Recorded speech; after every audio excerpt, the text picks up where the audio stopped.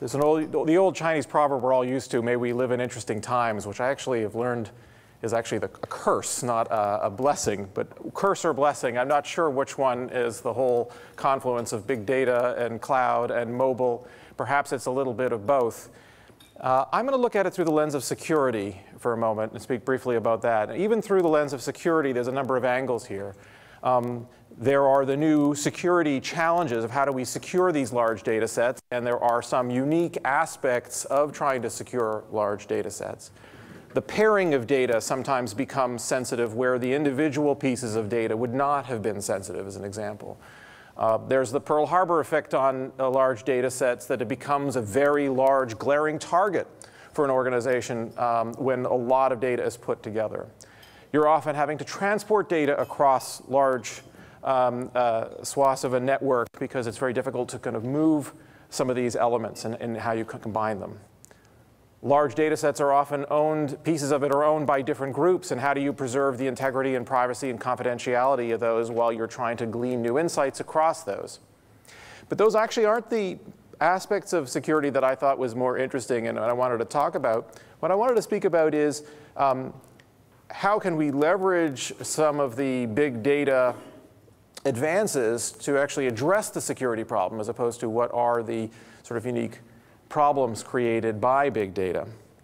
Let me start with this premise. From a security perspective, today we basically are in a state of compromise. I would venture to say there probably isn't an organization in this room who your network or your systems, there isn't some level of compromise in your systems. It doesn't mean that there's been an exfiltration of data inside your organizations, but there probably is some credential that has been compromised. There is some system that is infected with something.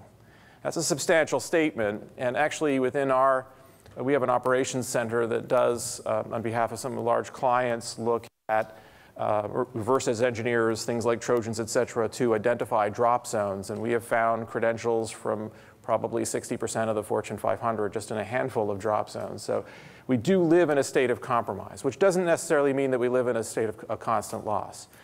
But the challenge is really rapidly becoming, how do we secure organizations despite the fact that some of our systems are compromised?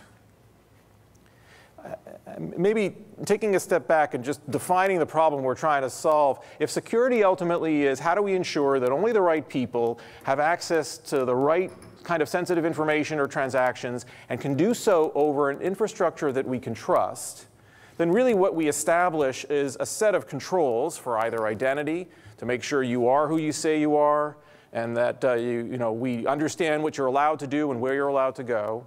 Information controls, which ultimately access controls to data itself as opposed to applications.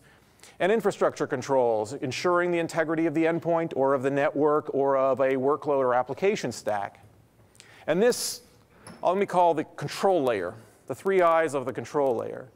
And then another layer sitting on top of that, think about it as the management layer. Two elements to that. One is governance, risk, and compliance. Our GRC teams, or risk teams that we often have in organizations, which are really about how do we define the policies we're going to govern our environment by.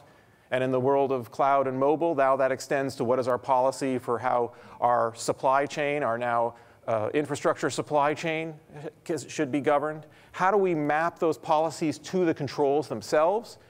And how do we measure where we are at any given moment against those? And that's quite a different set of challenges from the security operations team, which is we have all of these controls set up. How are we going to detect and investigate and respond to threats and attacks that circumvent these controls? And that's sort of one lens to look at the security landscape and the sort of the set of security technologies. And there are, I would venture to say, three major disruptors to this whole way of doing things. Two of them really relate to the infrastructure itself, mobile and cloud. And there is something very common. In some ways, they're sort of two sides of the same coin here. That what it really represents from a security perspective is now trying to figure out how do you secure something, how do you secure a layer of infrastructure which you, in some sense, no longer directly manage or own or control. Right? Whether it's the bring your own device and increase